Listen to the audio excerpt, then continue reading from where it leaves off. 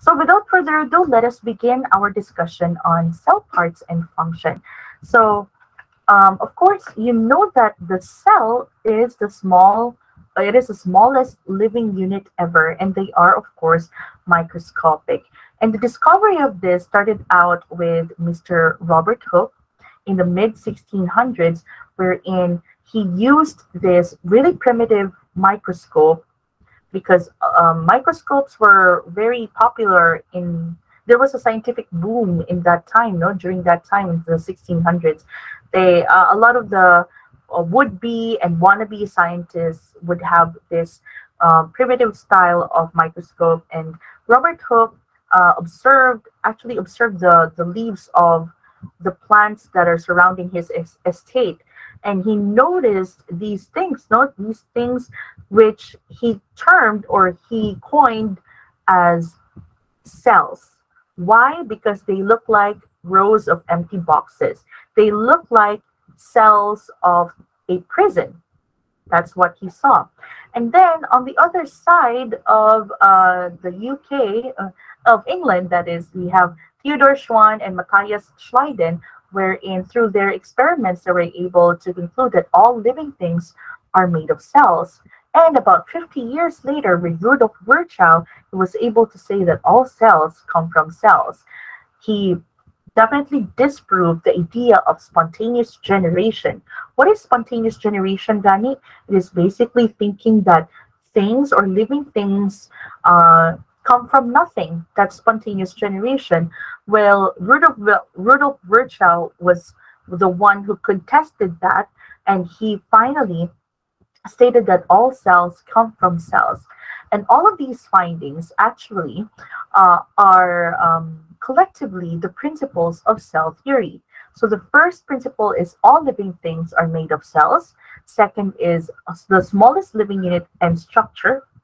So the smallest living unit of structure and function of all living organisms is the cell, and all cells arise from pre-existing cells, just like you and me. Where do we come from?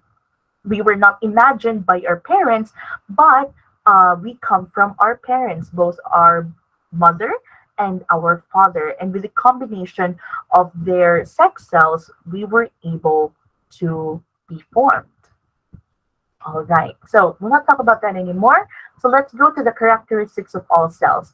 All cells would have a surrounding cell membrane, and all cells would have a protoplasm. In our case, it's a cytoplasm, which is basically a thick fluid wherein the contents of the cell are situated in. And then all cells would have organelles, but it depends because there are two types of cells. So you have your prokaryotes and eukaryotes.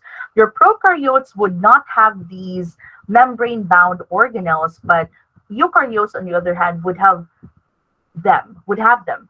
And then, of course, all cells would have a control center, which is the DNA, which is basically the genetic material of your cell. And that is the whole point of your cell, of it existing. Basically, it's for the DNA.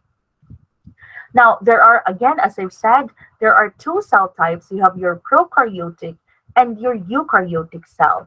When we say prokaryotic cell, these are the most primitive, the most rudimentary, and the most basic types of cell. If you're going to look at a bacteria or an archaea, or a bacterium, that is grammatically correct, you would see, where's my mouse? Okay, you would see this type of cell. It would have, in its outermost layer, it will have its capsule, and then a cell wall for added protection, a plasma membrane, and inside of that prokaryotic cell of your bacteria would be the protoplasm, and then floating on the protoplasm would be the ribosomes. What are ribosomes for? Ribosomes are basically for the synthesis of proteins, okay? Or protein synthesis. Now, ribosomes can also be found in eukaryotes, no? So these are very important because all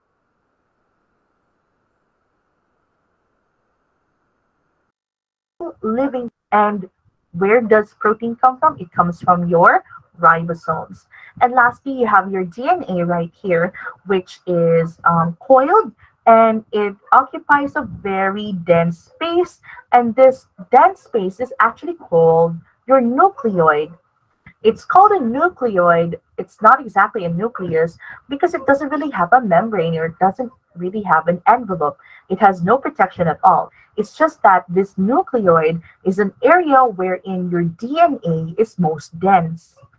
And then, in addition to these structures and components, your prokaryotic cells will also have your cilia, which enables your prokaryotic cell to move.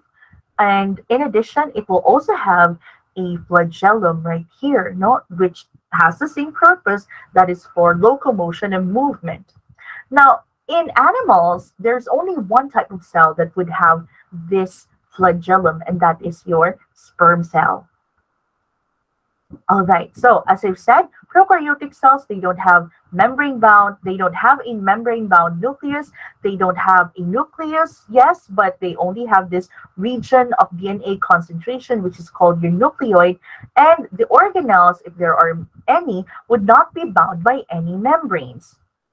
Eukaryotic cells, on the other hand, are more advanced than your prokaryotic cells. Their nucleus is bound by a membrane, and they would usually include your fungi, protists, plants, and animal cells. So we human beings are part of the eukaryotic cells, or our cells are eukaryotic. Now, in a eukaryotic cell, this is a representative animal cell, huh? In the eukaryotic cell, we will only talk about the following organelles. Very important, we have your mitochondrion, which is also known as the powerhouse of the cell, the Golgi apparatus, which is known as the packaging center of the cell, the lysosome, which is responsible for the digestion of some parts of your cell that are no longer functioning, and it can also target invaders or known invaders to the cell. And of course, nucleus, which houses your DNA, and which is being enveloped by your nuclear envelope, and then naasad siya, or it also has communication centers like your nuclear pore. And of course, your nucleus, wherein your DNA is situated, or coils of DNA are situated in, you will also have this region called the nucleolus, where ribosomes are found and are created. Okay, so sa nucleus, there in the nucleus, ribosomes are made. Now, in communication with the rest of the parts of the cell, your nucleus will be in direct communication with your endoplasmic reticulum, your rough endoplasmic reticulum, and your smooth endoplasmic reticulum. Your rough endoplasmic reticulum is called as such because it has the presence of ribosomes. So this particular endoplasmic reticulum would have the ability to make proteins. Kaya naman siya ribosomes. While your smooth endoplasmic reticulum does not have that. Instead, the SER, as we fondly call them, would synthesize carbohydrates or lipids instead. So basically, your endoplasmic reticulum, both smooth and rough, are basically conveyor belts of your cell, or conveyor belts within your cell. And then, of course, all of these organelles will be situated in your cytoplasm, which is basically the fluid-like structure where, again, your membrane-bound organelles are situated in. And then your microfilaments, your centrioles and microtubules contribute to the structure of your cell. So that is a representative of your animal cell. While your plant cell, on the other side, on the other hand, I'm sorry about that, on the other hand, would have the same organelles that are found in your animal cell, but there are some that are added in. So, for example, your plant cell has a cell wall, no? And cell walls of the plant would be composed of cellulose. Now, why is there a cell wall in your plant cell? Now, if you notice, your plants are situated in the outside environment. They don't really have extra protection at all. So they need to survive any kind of weather that they're situated or they are subject to. So in that case, they need to survive through the winds, through the harsh weather, through the heat, and all that. And that is why they need additional protection aside from the cell membrane. And that is through the presence of a cell wall, which is made up of cellulose. Now, if you're going to feel the difference between our meat and our skin versus the trees, if you're going to touch the trees, if you're going to feel the trees, it is hard and rough, right? The trunk of the trees is basically hard and rough. While us, if we're going to hold on to our skin and to our meat, we are soft and supple. No? We are sometimes we're rough, kay kulangan of lotion, but we are basically soft and supple because we don't have a cell wall. All right, so aside from a cell wall, the plant cells also have a rather large vacuole. Now, what is this vacuole for? Now, animal cells, don't get me wrong, animal cells also have vacuoles, but they are particularly smaller than that of your plant cell. Your plant cell have a larger vacuole. Why is that the case? Because they use this for storage and yeah, for storage basically. So they can actually store wastes from different processes that are being done inside the plant cell, or they can also use this large vacuole as storage for water in case there's no water supply from rain or from the groundwater sa ground, kind of siya. And then another thing that is unique to your plant cell is the presence of a chloroplast. A chloroplast is basically a plasmid. This is the site of photosynthesis. Now, if you remember or if you recall, photosynthesis is basically how your plants are able to make their food, quote unquote food. So, what is this food? We're talking about sugars, no? Basically, your plant cells are not able to bulk feed from other sources because they don't have mouths, they don't have digestive systems. So what do? They photosynthesize. They get carbon dioxide and water, and with the help of your sunlight, they're able to make sugars on their own plus oxygen as a byproduct. So the intention of or the purpose of photosynthesis is really the production of your sugars. So that is basically the unique parts of your plant cell. So let's go here to the plasma membrane. Now, what's special about the membrane of our cell? Now, our cells, it is very important that nothing untoward gets into the cell and nothing will be wasted from the cell that could easily go out from the cell. So basically, your plasma membrane needs to be selectively permeable. What does that mean? It means that not everything can get into and out of the cell.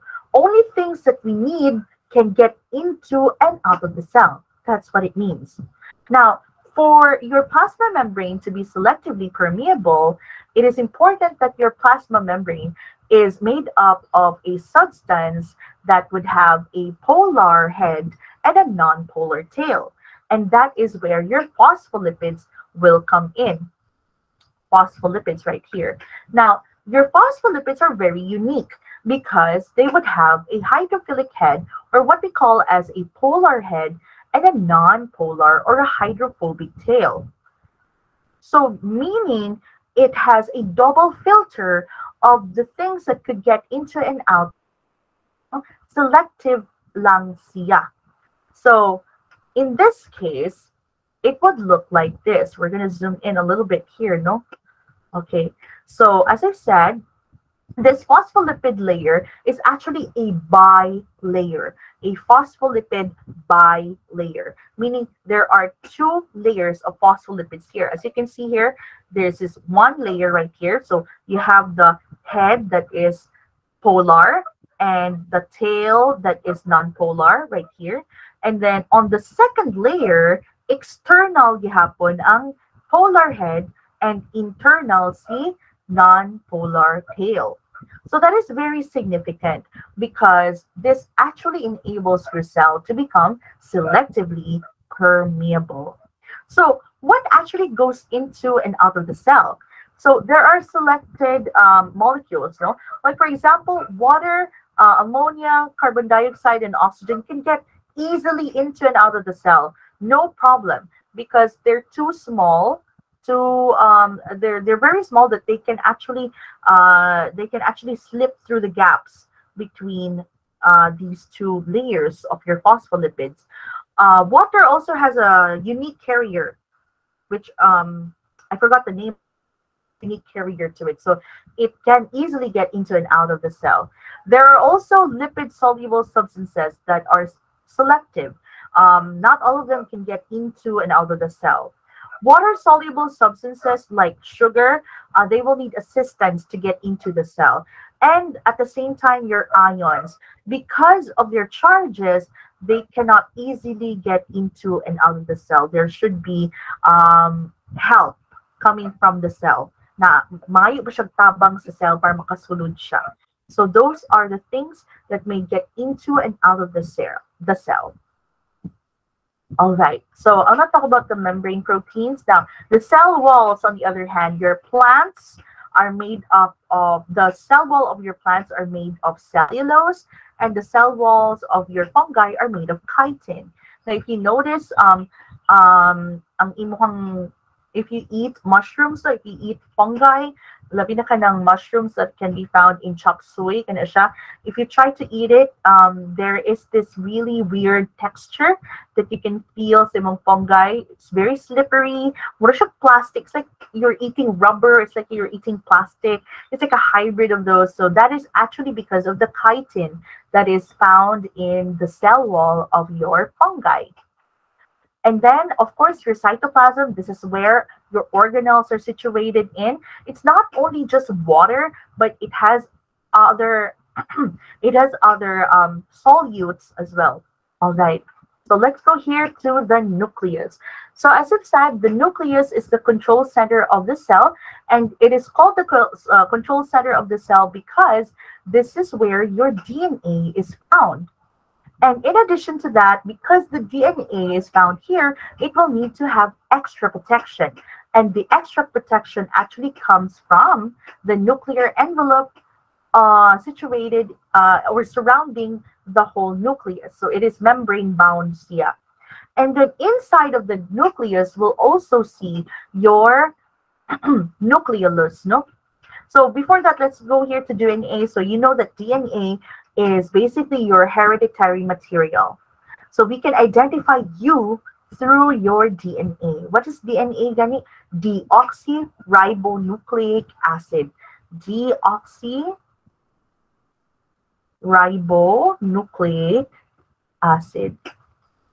Ano siya? So it is very important because it tells you everything, all the instructions for life, all the instructions of your life, what you look like, how you think, and all that.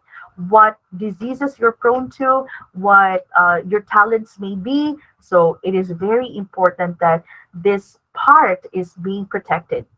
Now again, inside of your nucleus is another region, which is your nucleolus, which is basically where your where your ribosomes are made, and also this also directs the synthesis of RNA. What is RNA? That is your ribonucleic acid, which is basically the component of DNA. So it is also, again, it is also the site of the production of ribosomes. And remember, ribosomes are for protein synthesis. So very important. So let's go to the endoplasmic reticulum. I'm going to fast forward here to this image right here. Okay, you can just read through the previous slides if you need more information, but I want you to look into how your nucleus is related to your endoplasmic reticulum. Not related, but connected to your ER and to your Golgi bodies. All right. So for instance, your nucleus, or sorry, for instance, your brain tells you that, oi, cell, I need you to make this type of protein, or I need you to make this type of hormone. Okay, so that signal or that information will be transported or will be sent, that signal will be sent towards this cell. And then this cell will receive that signal and then will be received by your nucleus. Now remember, in the nucleus, naakay nucleolus din ha.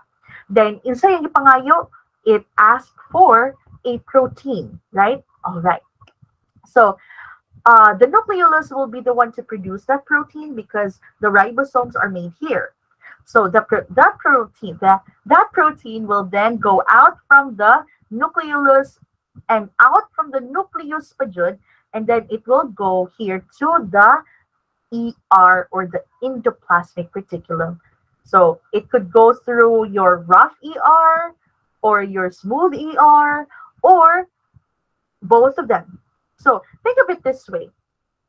This is like a conveyor belt. Your endoplasmic reticulum is like a conveyor belt of your factory. Okay? Let's say, for example, you ordered something from Lazada. Okay, so you ordered something from Lazada. Let's say you ordered a photo card of Namjoon from BTS. Okay, for example, like that. Okay, Lazada, I want this. Okay, add to cart, and then that message was received by the the verified store in Lazada. So this store in Lazada will then say, oh, this is the photo card. This is the one that my customer needs. So it will exit the nucleus. The photo card will exit the nucleus. Oh, sorry about that. Now, what if this seller would like to give you a freebie? No, the seller would like you to give you a freebie. So this photo card will then go through the rough ER or the smooth ER, or again, pretty much both, to give you the freebie.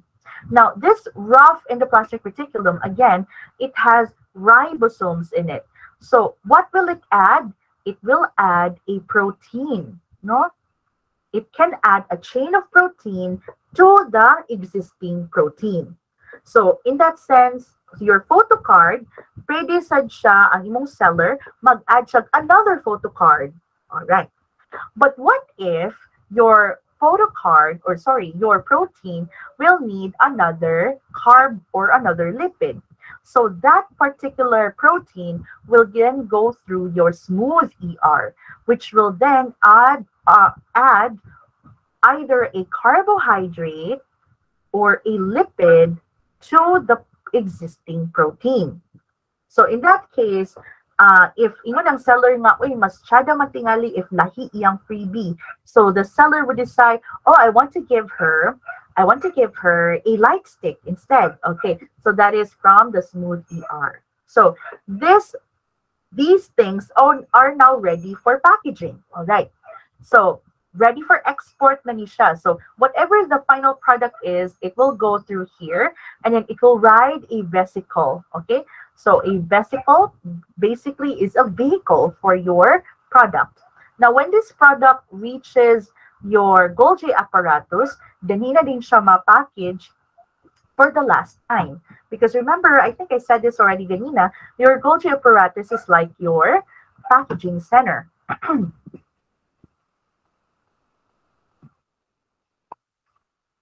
All right, so what happens here is, think of it this way.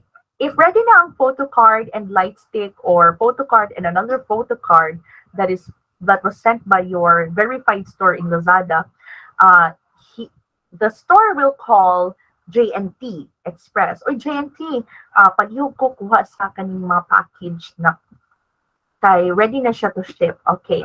So pag abot din diri, think of your Golgi apparatus as your packaging center. Okay? Packaging center or your J&T.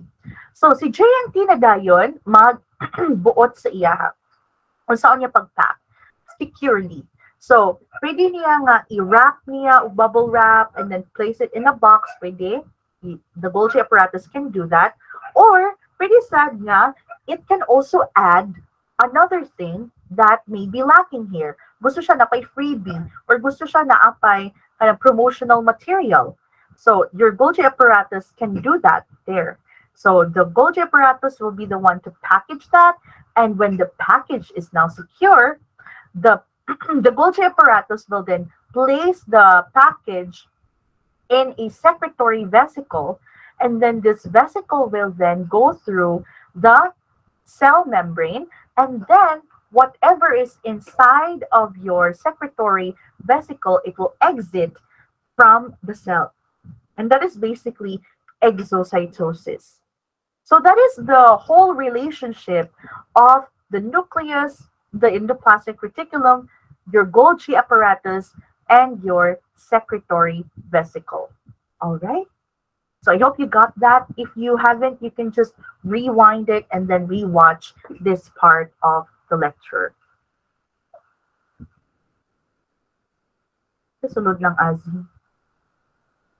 Oh, sige, no problem. Kung mali mo, okay, go. That's all right. I understand because you just came from the ID shoot. If wala mo nakahabol from the start, you can just watch the recording na lang din, which the link will be sent or will be posted in your Google Classroom. All right, so we're done with the nucleus, the endoplasmic reticulum, and the Golgi apparatus. Now let's go to lysosomes. Now, what if some of your organelles, or there is an organelle within the cell that is not functioning correctly? So what if that happens? That then comes lysosomes. Basically, lysosomes contain digestive enzymes. Digestive enzymes nga, no? So it can actually dissolve these parts or these organelles that are no longer functioning well. So it can do that. It can aid in cell renewal, and it can also break down old cell parts that are no longer functioning correctly. And in addition, if there are invaders in the cell, it can also digest these invaders and kill them. Dracaris, ana si lysosome sa mga kuanimo, mga invaders in your cell. Now, I will not talk about the vacuole anymore because we already talked about it kaganina. And then let's go to the mitochondrion and the chloroplast, which are the bacteria-like organelles. They're called bacteria-like organelles because they have their own DNA.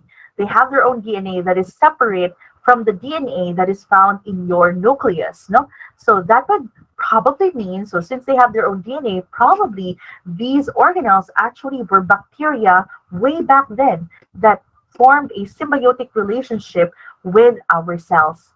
All right, so let's begin with the mitochondrion. The mitochondrion is very important because it is actually the powerhouse of the cell. You can say that, the powerhouse of the cell. Now, why is that the case? Because this is actually the site of cellular respiration. What is cellular respiration? Cellular respiration is basically the conversion of sugar, that's C6H12O6, that's the simplest sugar called glucose, converting it into ATP or adenosine triphosphate, which is the energy that is used in the cell. No?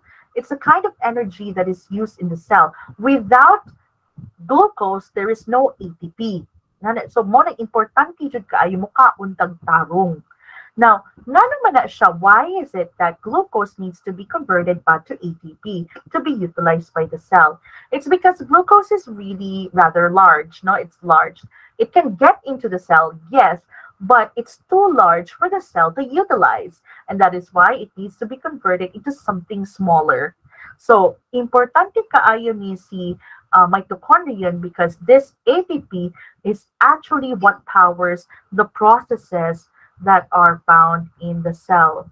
Okay? The processes that the cell actually does. So, without ATP, dili mag-function ang imong cell correctly. It's like, think of it this way. If dili ka mukaon ng tarong, then dili ka ma-energize, right? Or dili mag-function ng tarong imong cells. And that is basically the essence of cellular respiration in your mitochondrion. So again, mitochondrion is very important because again, it produces your ATP. So, chloroplasts, on the other hand, no, see chloroplasts, which are unique to your plants and some of your protists and also your cyanobacteria, kanisha, this is the site of photosynthesis. Photosynthesis. So, what is photosynthesis? It is taking carbon dioxide from the atmosphere, water from the roots, and then with sunlight, you can get sugars and oxygen. This is being done by the organisms that cannot bulk feed, that do not have digestive systems, wala sila yung mga ba, so they cannot get food from other sources. They can only make their own food. So not sa powerful, no? So they are autotrophic in nature. So this is possible through the presence of your chloroplasts and um, and this sugar, kini din siya nga sugar na gi-produce sa imong plant, kailangan pa din niya siya i-convert into ATP. So, si plant dayon, mag-perform na siya of cellular respiration. So, photosynthesis happens here in the chloroplast, and cellular respiration happens in your mitochondrion. All right, so that is basically your mitochondrion and your photosynthesis. So let us review what we have learned today in the review of cell parts and function. So, of course, you have your cell wall with you, which is only between plant and animals. This is only found in your plants. So, this can either be made of cellulose or chitin, depending on what they are. So, cellulose is for plants and chitin is for fungi. So, plasma membrane, all of the cells would have a plasma membrane. And remember, it is made up of phospholipid bilayer, meaning it will have a polar head and a non-polar tail. Therefore, not everything can come in and out of the cell. So this enables your cell to become selectively permeable. Your flagella and your cilia are basically important in the cell motility or the movement of the cell. So in order of our discussion kaganina, we started with your nucleus, right? This nucleus, which has a nuclear envelope, so basically na siya membrane, houses your genetic material, which is your DNA. That is why it is now, or it is considered to be the control center of your cell. Now, inside of your nucleus will be your nucleolus, which basically synthesizes RNA or gahimo siyang RNA and also ribosomes. So ribosomes, remember, this is responsible for the synthesis or the creation of proteins. And these parts are in direct communication with your endoplasmic reticulum. It could either be rough or smooth. When you say rough, it has ribosomes in it. So kining modification and transport of proteins, this is being done by both rough and smooth, but the addition of carbs and lipids, this is being done by your smooth endoplasmic reticulum. So we're done with ribosomes here. Chromosomes are also in your nucleus. No? Chromosomes are basically, kung nakay DNA, taas huwag ka ng DNA, no? It's a 2-meter long thread. Now, for it to fit inside your cell, it needs to be coiled and coiled and coiled. So that coiled version of your DNA is your chromosome. All right. And then, right after your endoplasmic reticulum, we will go to the packaging center of your cell, which is your Golgi apparatus, which will package the protein for export from the cell. Now, if you have non-functioning cell, if you have non-functioning organelles, you can subject the lysosomes to those non-functioning and dead parts. So this aids in cell renewal. This also attacks invaders as well.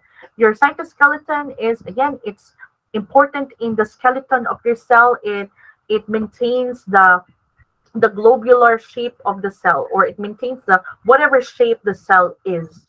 And then you have your bacteria-like organelles. You have your mitochondrion and chloroplast.